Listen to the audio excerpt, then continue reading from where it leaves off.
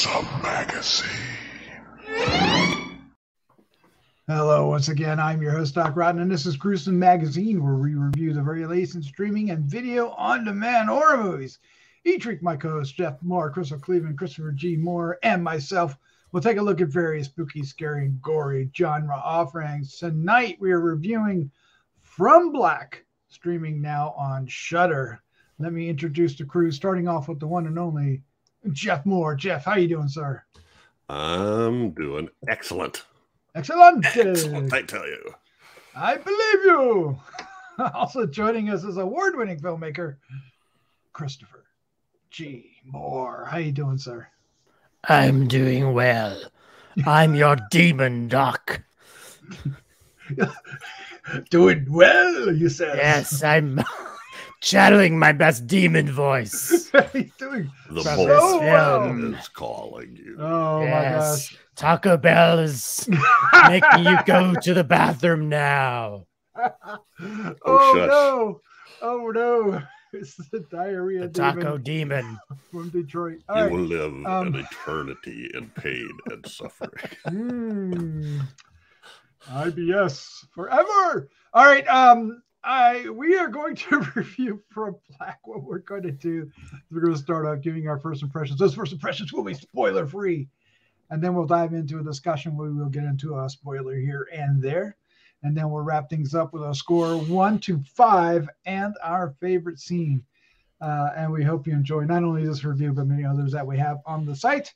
And if you do, please hit the like, subscribe, and share with a friend buttons. They're easy and free to do.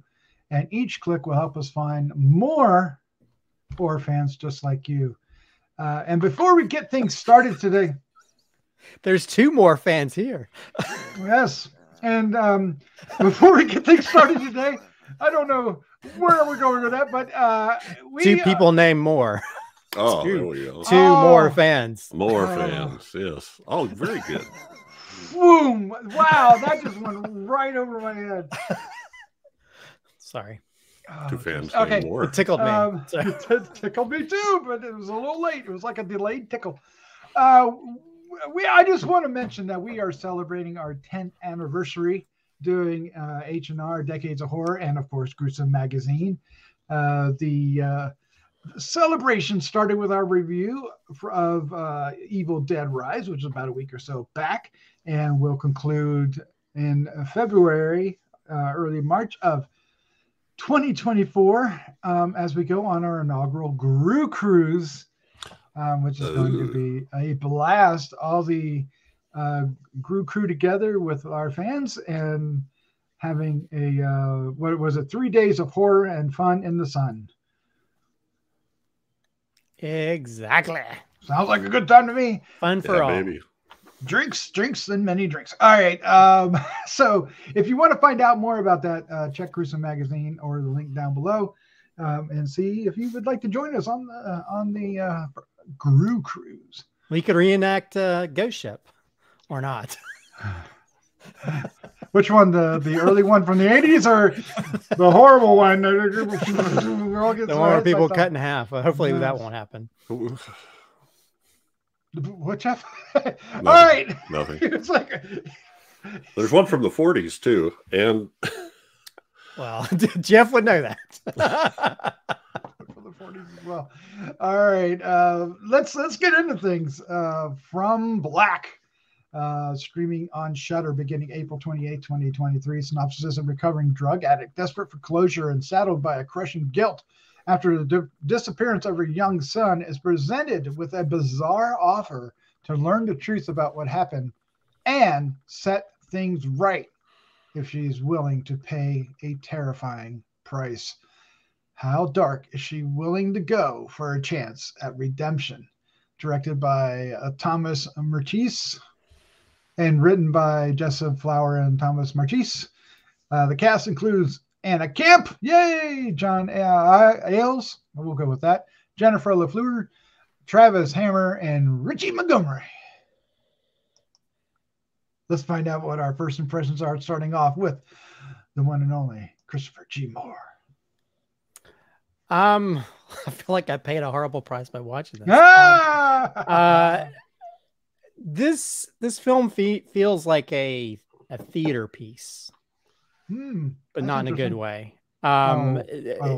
This about 80% of this film is just boredom. it's just people having conversations. The camera will move in, the camera will move out. There will people walk. I mean, if you take all the slow-mo pieces in this film, the film would be like 30 minutes long. I mean, and they add all this like booming, beautiful music.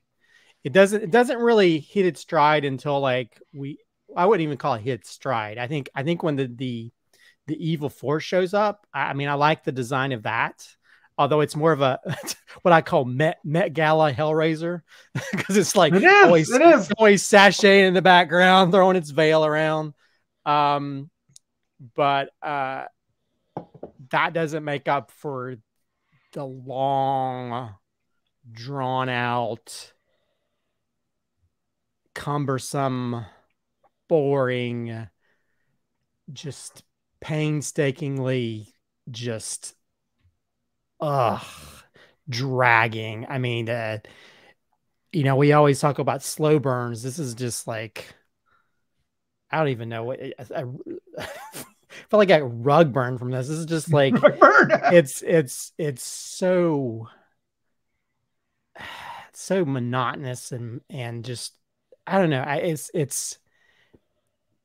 And I don't like the acting in this at all. I think the acting is not good in places. And that's when it's a character piece like this is, it just sucks all the energy out of it. And as much as they try to make it all dramatic and stuff with the elements that are a part of the storyline, I didn't really care. I didn't see any kind of, I didn't have any kind of care for the characters or their situations. It just felt, yeah, it's just like, okay, we go to this long drawn out conversation, to this long drawn out conversation, to this long drawn out conversation, this long drawn out conversation with a demon, this that's a regular drawn out conversation. And then we're going to go. And then on top of that, we're going to be all pretentious and have like little, like a million, you know, chapters or whatever, you know, it's, and I just was looking forward to, when is it going to say the end? There were 3 chapters. 3. Well, I don't know. It felt like, I don't know. I felt like the demons made me see more. I don't know. I feel like I'm not saying anything nice about it, but I will say the design of the creature and stuff is great, but that alone does not make up for all the mess you have to sit through. This was torture to me. Oh no. Jeff Mohr, the other Mohr in the group, what was your first impression of From Black? Well, the first thing is, don't listen to anything Christopher just said. Fine. Oh my! I know. Not boring at all. I like this quite a bit, and I may have to raise my score after that. I found it to be very atmospheric, not boring at all, and in fact, it won't surprise you to learn, I watched it twice. Oh, I'm not surprised at all. And wasn't bored either time. I was fascinated. However, one of the reasons I watched it twice was I had major problems with the sound, at least for the screener, and not having subtitles. So there's an awful lot of whispering and croaky talking and demon voice stuff that was just really hard for me to pick up some of the time. So I watched it. That's why I watched it the second time. But I enjoyed it. I did absolutely enjoyed it. I think the acting is excellent myself. I totally bought into all these people, and the characters are, you know, I mean, there's basically 4 main characters, and they're all broken in some way or another, some worse than others. But I enjoyed the the interaction and the especially the lead character Cora, who's, I don't know how people survive what she has done. And so to me, that turns this into a much more dramatic and tragic. Yeah, I like the demon too. I thought it was great. And this thing gave me the heebie-jeebies several times. And I think it was or goosebumps. I think it's a combination of what was going on, and it's got that kind of score that's sort of formless, and it increases. And it reminds me a little bit of the score for the Blackcoat's Daughter, where there's a lot of buzzing and low, sounds in the background that just make me tense as hell. So anyway, first impressions. First impression sounds like you liked it. All right, I enjoyed this too.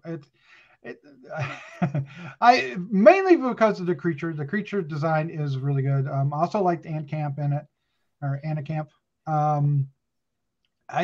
This is a different turn for her. It's not her comedy kind of stuff.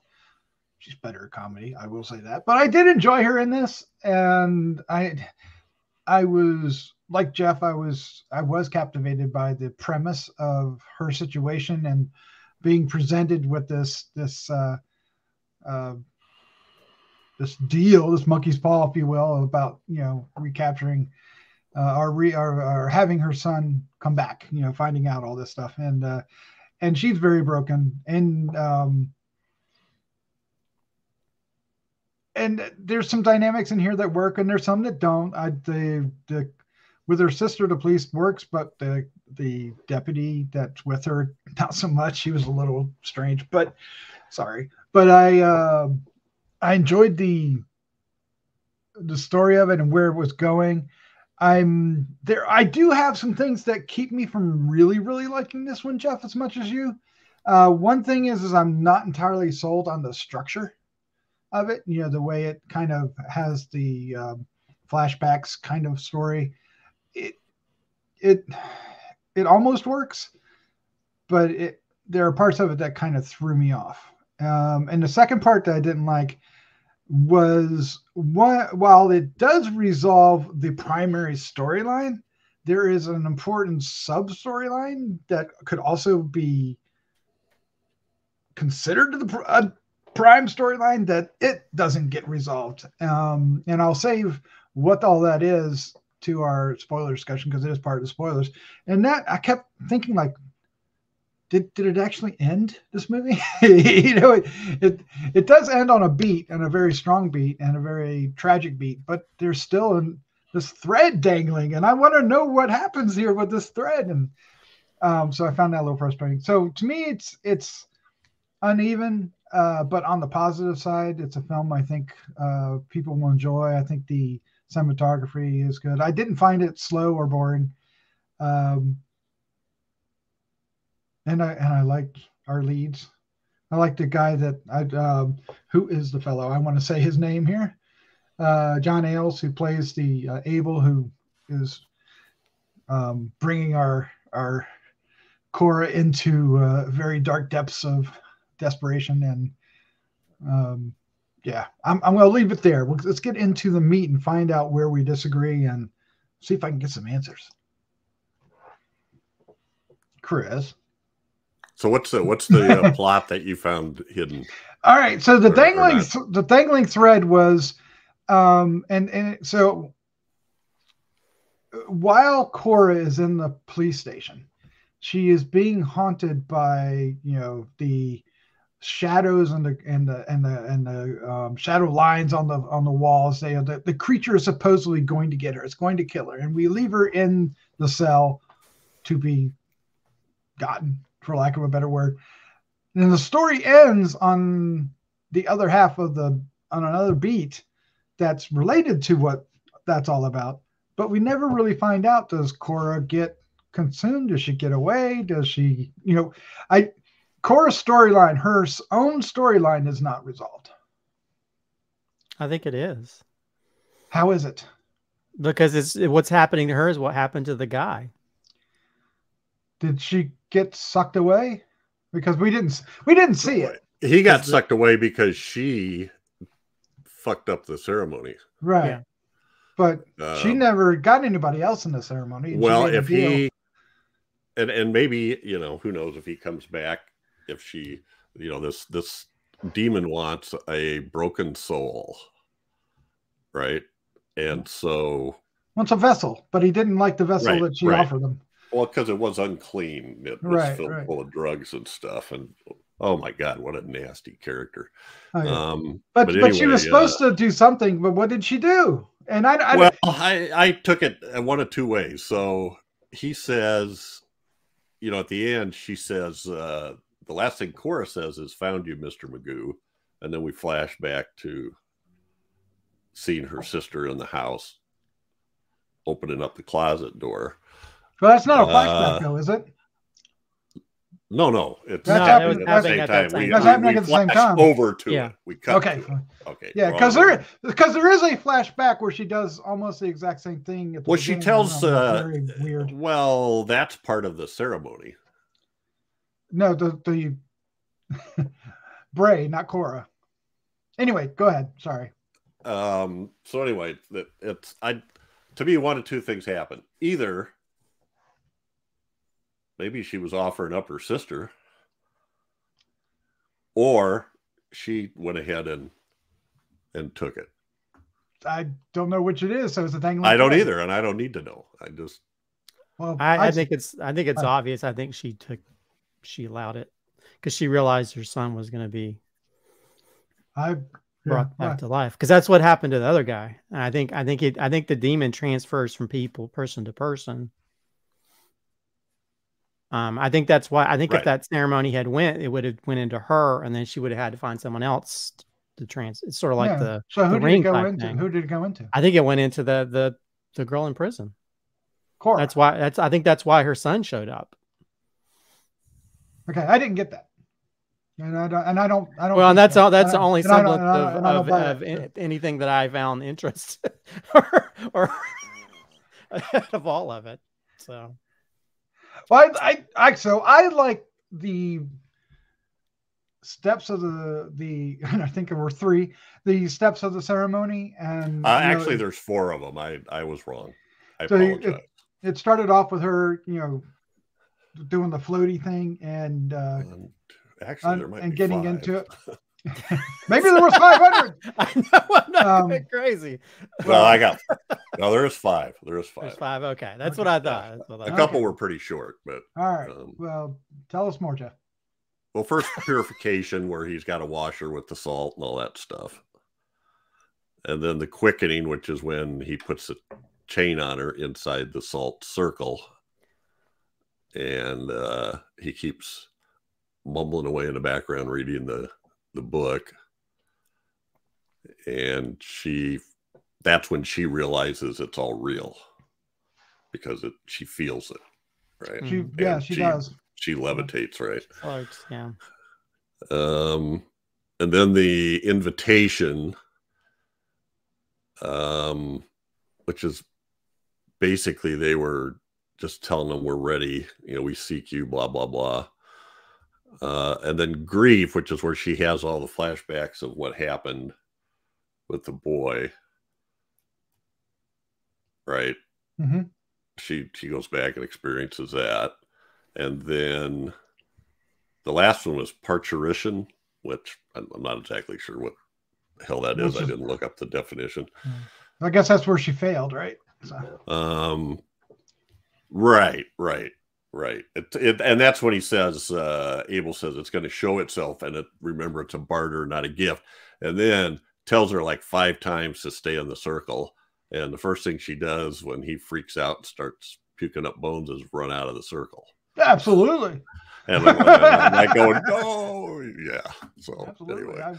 That's the first thing I would do too. So I couldn't tell if that's you in your circle.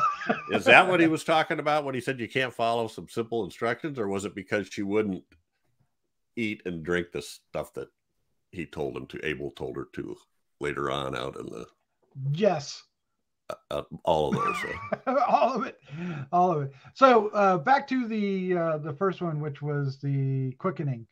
I was really getting into at that point when she did the levitation. I thought the visuals were really striking, and a lot of times the visuals were striking. So what's really interesting for me is that a lot of times we'll watch a film and the first act and the third act are really good, and then the second act will meander. And for me, it was kind of the opposite here. I don't know if I like the third act as much as I like the entirety of the second act. I couldn't disagree more. I liked it. I think the only times I liked it is when the demon showed up. The rest of it was just boring conversations between people.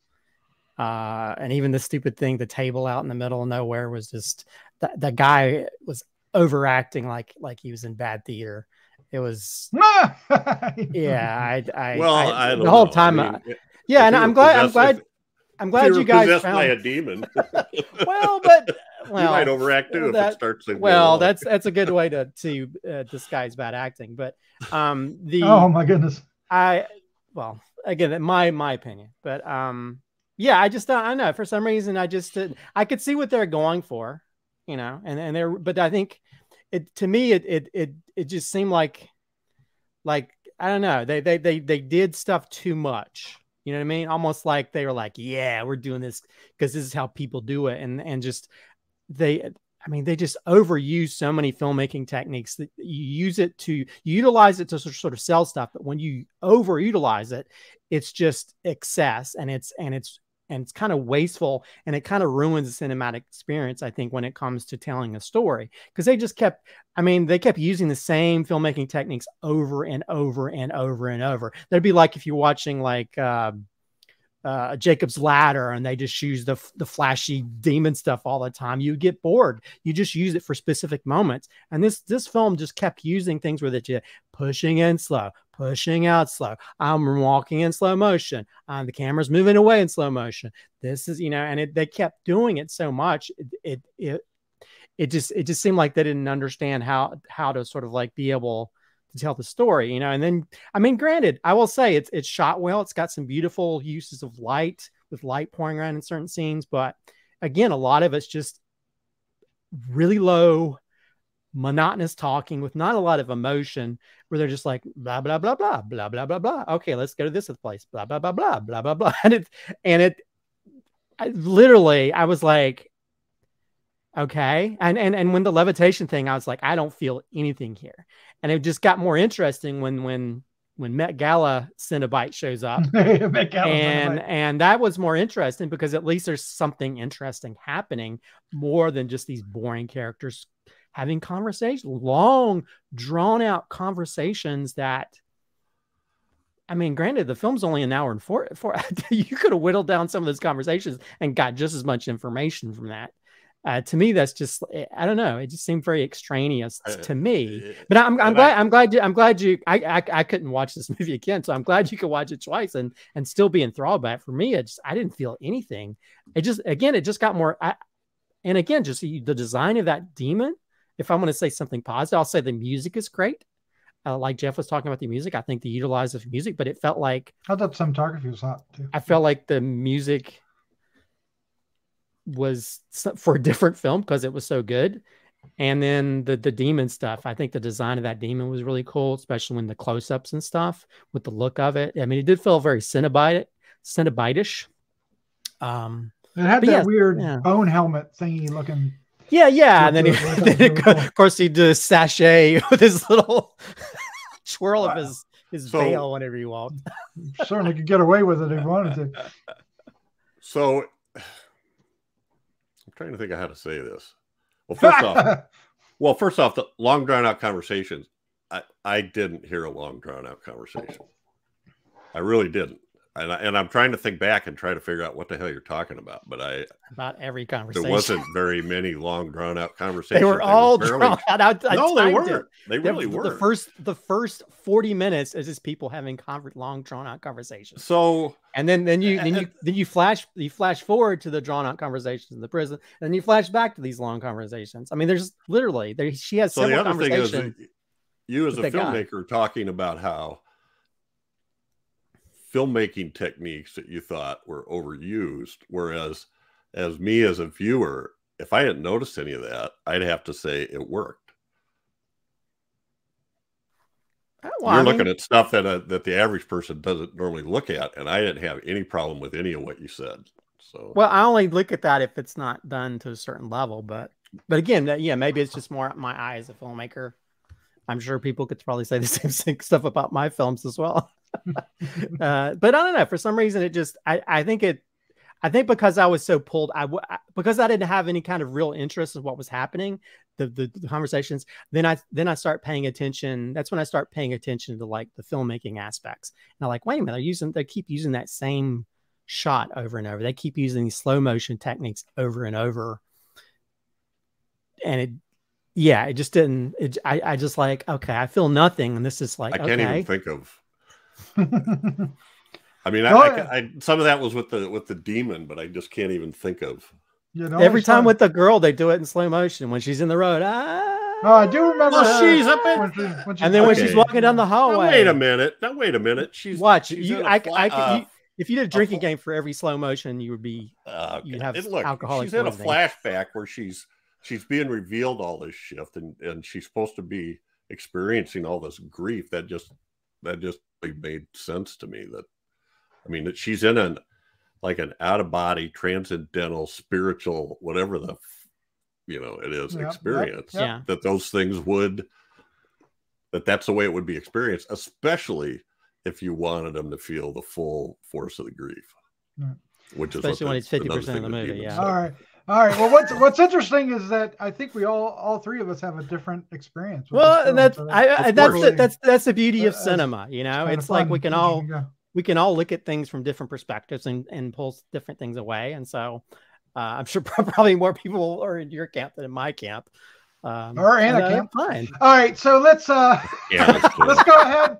Let's go ahead and wrap things up with our score 1 to 5 and our favorite scene. Christopher, let us have it. Again, to look at the positives, I'll say it's shot well. It's got some beautiful music, and I think the design of the demon, I think is a standout. One of the cooler things I've seen in a little while. So I think that I wish it had more screen time, to be honest. I'll give it a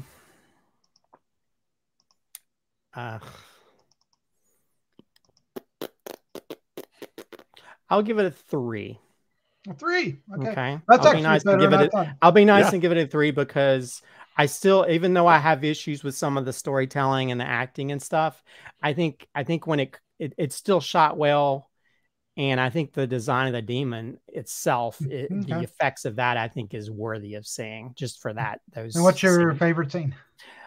And this also comes down to the filmmaking. Again, I love the demon scenes. I think the scene when she runs out of that circle, and you see the background is kind of blurred out, and you see that hand come out of the mouth. Mm-hmm. I thought that was a well-conceived scene where you didn't necessarily and with it being out of focus, it was all creepy looking. And I think that was such a well-conceived shot. Things like that, I think, again, for me, are the positives of this film and stand out, that I wish there was more of that in the film. All right. And there's a shot of the demon there. Pretty cool. Yeah. Exactly. There's the what'd you call it? Whatever it is, it's fine. Jeff Mohr. Met Gala Cinema. Jeff, what is your score and your favorite scene? Well, so we do agree on something, because that would have been my favorite scene. But I will go with another one. I'm giving this a 3.75. Oh wow. It does have some questions, but I'm usually fine with the, as a friend of mine says, content with the mystery. There are certain things in this I don't need to know. All I need to know is that's what happened. And there's huge unsaid things that I could imagine. So my favorite scene is going to be, well, something in slow motion, of course. So many scenes. Literally, when she's on the road. Yes. Okay. And the guy comes in. I think this is the order of what happened. The kid tries to run towards her. Out of the van, right? Yep. Out of the van. And then the van driver, the kidnapper, runs and grabs the kid. And then she's screaming. And I don't know if the van drives away or what, but in the background, you see the demon in what I forget. What did you call it? I liked how what attracted my attention to that was the veil flowing. The veil, out. the Met Gala Cenobite. I thought that was great. Otherwise, I'm not even sure I would have noticed it. I might have, if I'm not looking at that, I'm looking over here, and if there's no motion there, I might not have seen that. So I like that. Yeah. It gave me the creeps. The creeps. It was a creepy looking character. I will give you that. I thought that was great. I'm going to give this 3.5. So it's interesting. A quarter, a half here and a quarter there is the difference between all our scores. And well, I'm close to a 4, but I didn't raise it. Didn't raise it. No. But to listen to us talk, you would think it would be like that happens all the time. Well, a lot of points. So my favorite scene is going to be. I like the levitation scene. I thought that really set the tone for the rest of the demon part of the story. The way she reacted to it, the way he reacted, the other guy, Abel, reacted to it, and the way it looked. I thought it was really well shot because we see it framed through the door, and it just really looked great. And that's when it piqued my attention. And from there, I was all in. I was listening to everything and watching everything. I was like, okay, let's see where this goes. And that's what I was talking about with the first act and last act, the reversal on that. But anyway, I'll go with that. And I could go with like anytime the demon shows up. There's one time when it's like right up in her face that I really like too. And you can get a good, I think you get a profile shot of it and it's like, rah, rah, rah. I thought the voice was really good too. The pronunciation, the way he said certain words was just like boy. He had a way of saying that was just that he drew out and really drilled into her. I always get confused that pronunciation or enunciation, but whatever it is, it's definitely one or the other. All right, well there you go. From Black, streaming now on Shudder. Check it out and let us know what you think about it in the comments down below. Decide for yourself. Who's right? Who's wrong? Yeah, don't listen to any of us. Go see it. Let me put it this way: who you agree with? It isn't who's right and who's wrong. But it might be. All right, guys. Let's Team Chris. Christopher and Jeff, thank you for joining me. This was a lot of fun. Yes, sir. It's always fun talking to you guys. I was trying to rival Crystal and Christopher's discussion last week. I'm not sure. There's no way you can do that. All right. He was a little bit heated. Let's just get out of here before we recreate and recapture that. Let's say good night. Good night.